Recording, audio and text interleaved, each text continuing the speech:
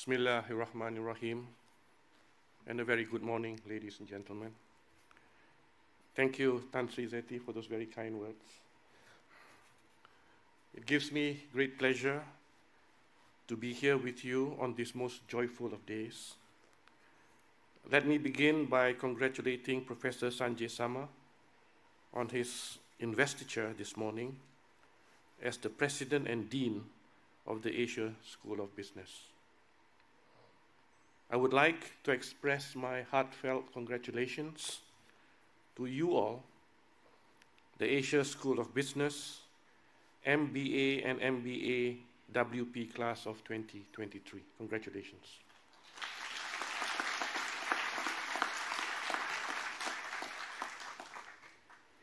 You have all worked very hard. You have taken on the challenge of one of the most rigorous and action-packed MBA programs in the world, and you have risen to that challenge. You should all be very proud, and I know that your faculty, your tutors, your friends, and your family and other loved ones are all immensely proud of you. On this special day, it is important that we take a moment to celebrate not only your incredible achievements as graduates, but also the love and support of friends and family who have made it possible. None of us can succeed alone. My own experiences as a student showed me that all degrees are, to some extent, a team effort. Whether it is the patience of a professor who explained that tricky concept again and again until it finally made sense, the generosity of a friend who shared their lecture notes with you on a day when you are unwell or during an essay crisis, or the encouragement of a family member who believed in you even when you didn't quite believe in yourself. It is the kindness and support of others that makes our own achievements possible. Today, we all celebrate together with you, the graduates, as the stars of this happy occasion. But from tomorrow, you will be thinking again about your next steps and about how you will be applying your talents, skills, and qualifications, now immeasurably enhanced by your MBA, to the world. As Henry Ford once put it, and I quote, "A man's, and we must add a woman's, college and university degree mean nothing to me until I see what he or she is able to do with them," unquote. This commencement address feels a little different from others. This is because all of you, in order to get to this point, have already made a real-world impact. The uniquely brilliant degree program that you have undertaken in this business school requires you to spend around 1/3 of your time learning on the job. This has allowed you to gain practical experience through real-life business projects hosted by companies all over the world, from Mexico to Mauritius, from Switzerland to Singapore. So unlike many other graduates entering the world of work, you have already put your academic theories into practice. Problem solving, team working, cooperation, leadership, and even compromise. These vital skills cannot be taught in lecture halls and seminar rooms alone. And you have gained valuable lessons in all these through your practical experience. Whatever your next steps are, I can say with the utmost confidence that your future employers and colleagues will be very fortunate. When they hire you, they will be taking on graduates with not only knowledge, the so-called hard skills obtained through rigorous study, but you have also acquired those all-important soft skills, which can only be developed through practical application. This Asia School of Business ethos that I am championing here, of academic study combined with practical application, is actually enshrined in the official motto of MIT, Mens et Manus. This Latin motto encapsulates the belief that both the mind and the hand must be cultivated and refined through education, entailing both thinking and doing. This stands in perhaps rather deliberate contrast to the motto of MIT's neighbor on the Charles River. Harvard's motto is simply veritas, or truth. And while I remain deeply loyal to my former school, I have to say that in this day and age, MIT's motto and ethos feels especially resonant.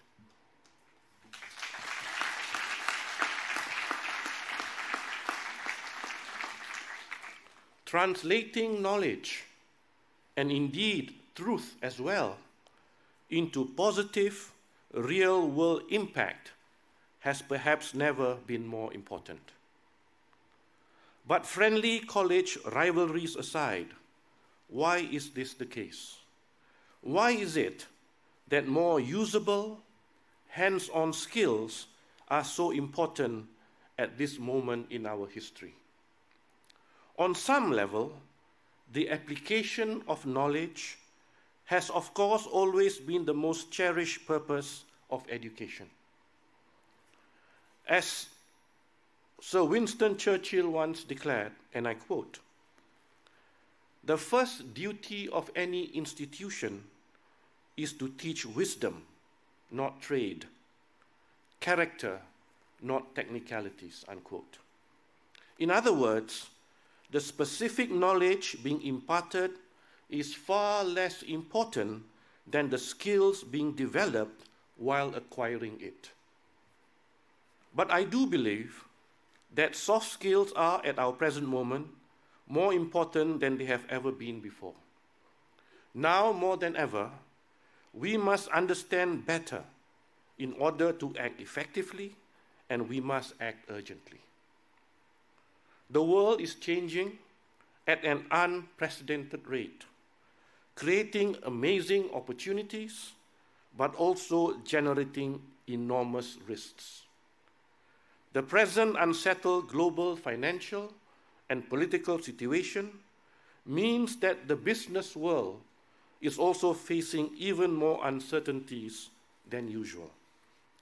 Many organizations are shrinking, disappearing, or else radically transforming in order to stay afloat. At the same time, new developments in technology, such as artificial intelligence, and especially generative AI, are also unfolding. This unpredictable process is rapidly rendering existing jobs obsolete, while the fast rate of change means that previously unheard of jobs are also being created. The world of work will undoubtedly change radically as a result.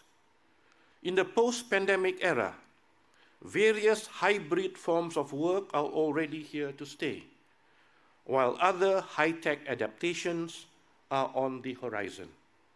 From business meetings in virtual reality, to AI-driven customer service agents, to marketing in the metaverse. Your generation and beyond will inhabit these as yet unimagined worlds of technological innovation, which may be alien to those of my generation and before. This past year has witnessed a development perhaps as seismic as the harnessing of electricity for human use was in the 19th century. I am talking about ChatGPT and the other generative AI tools which emerged very recently and are being hailed as both our savior and our downfall.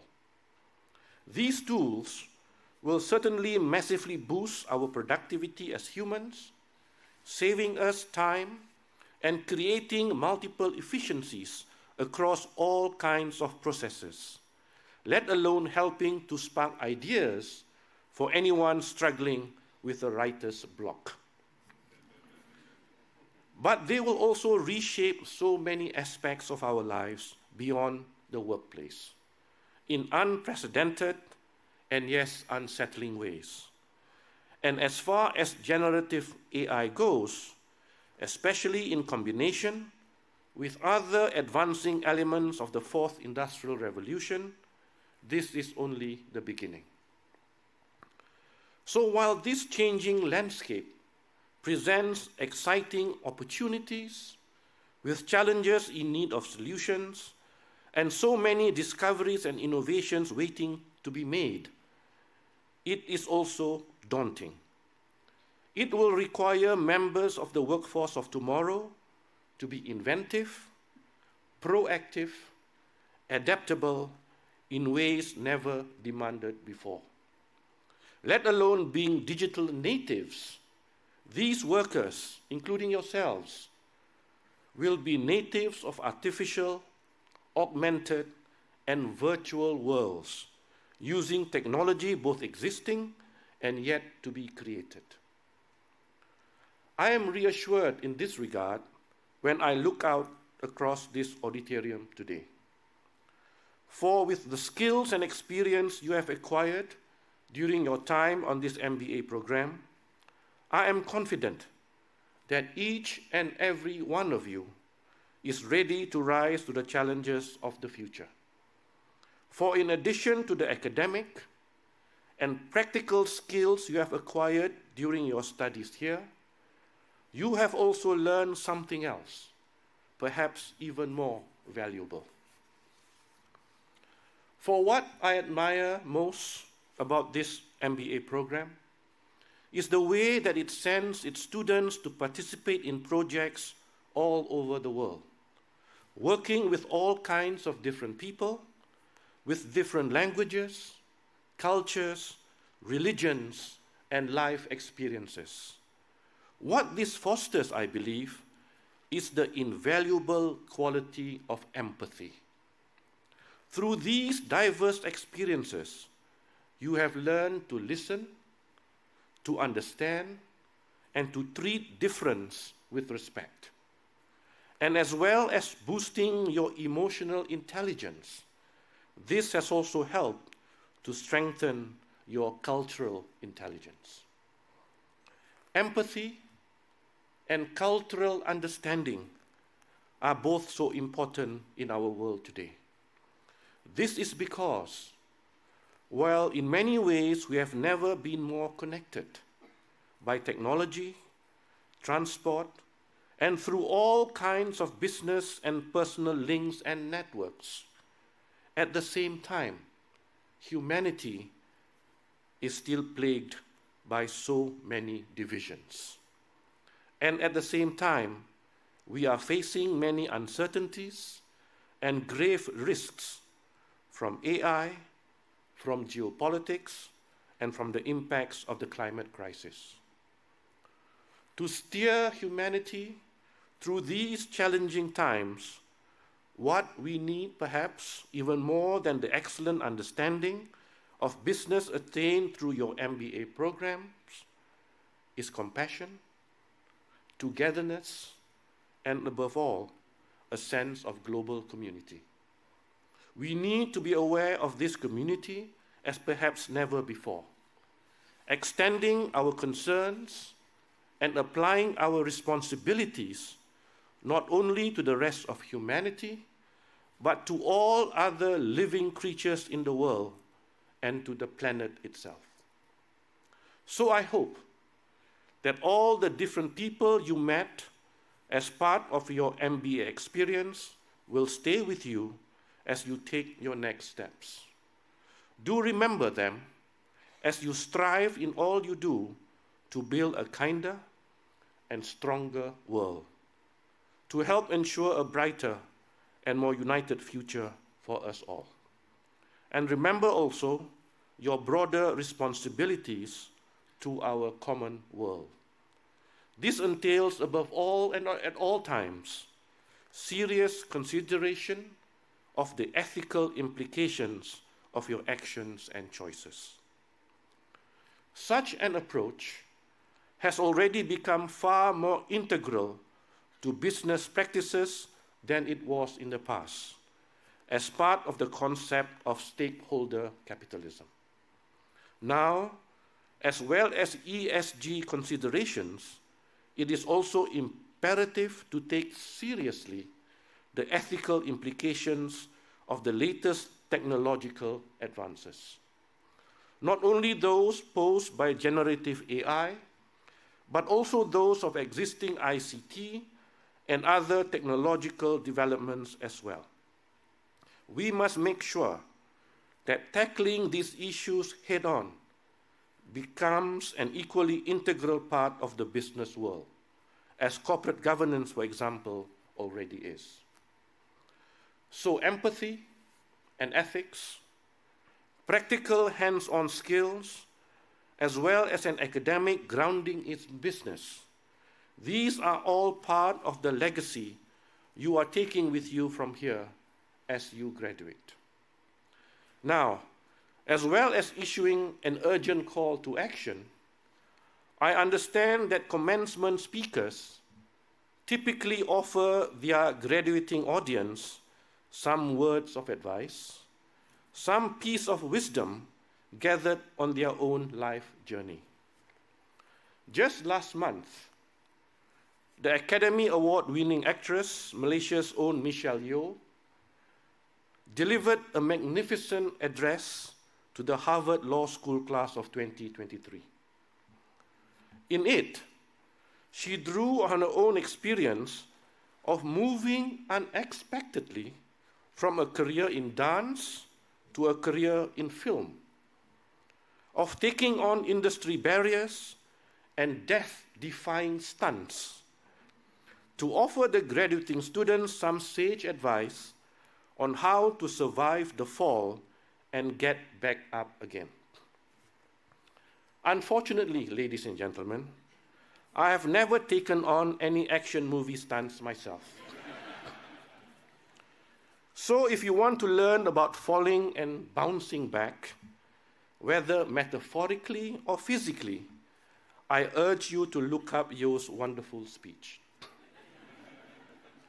And indeed, I puzzled for some time about what words of wisdom I might offer you.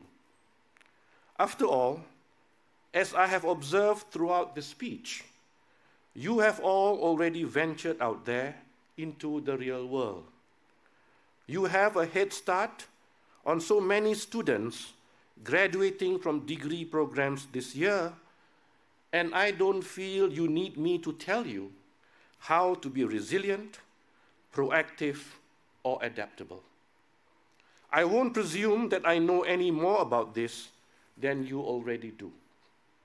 So instead, after much deliberation, I have decided to offer you this small piece of guidance that resonates with my own life's journey. Keep learning.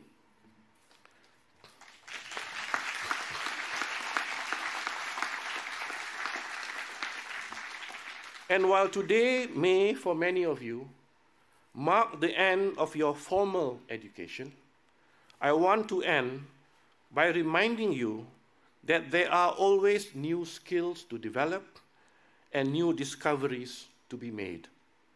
So do keep learning as you continue your journey from here, and don't ever close off your imagination to new discoveries and opportunities. Stay interested, stay engaged, and stay curious. And remember that even after centuries of revolutionary high-tech inventions, after electricity, the internet, and now ChatGPT, the human mind remains the most powerful tool on the planet. And while you keep seeking the truth through lifelong learning, do also make sure to take actions as well. It is truly a pleasure to share this special day of graduation with you. In many ways, though the world has changed so much in the intervening years, today has taken me back to my own days as a graduate student. I did my graduate studies at the John F. Kennedy School of Government.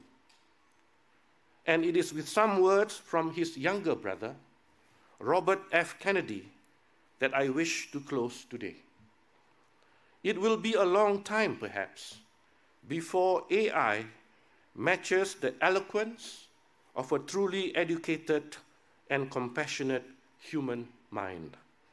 And so I decided I would end by turning to the past rather than to the future, and quoting some uplifting words from a commencement address that Robert Kennedy gave in the year of his brother's assassination. He said, and I quote, "I suspect there may always be arguments about what constitutes a higher education. But wise men through the ages have at least been able to agree on its purpose. Its purpose is not only to discipline and instruct, but above all, to free the mind, to free it from the darkness, the narrowness, the groundless fears, and self-defeating passions of ignorance. And so, perhaps, it's not too much to say that what we are celebrating here today is the liberation, the setting free of your minds. From now on, you have earned the right to do your own learning, to develop your own insights, and draw your own conclusions, to conduct your own explorations in the life you find around you. Your minds have been freed," unquote.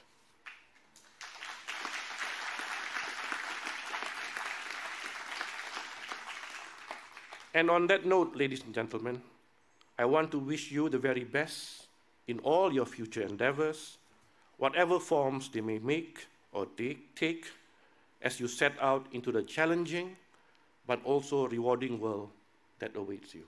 Thank you.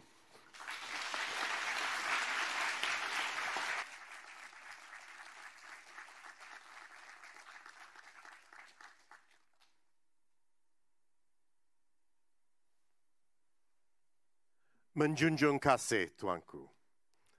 Your Royal Highness, if there were an Academy Award for commencement speeches, I'm sure Malaysia will be soon celebrating its second Academy Award.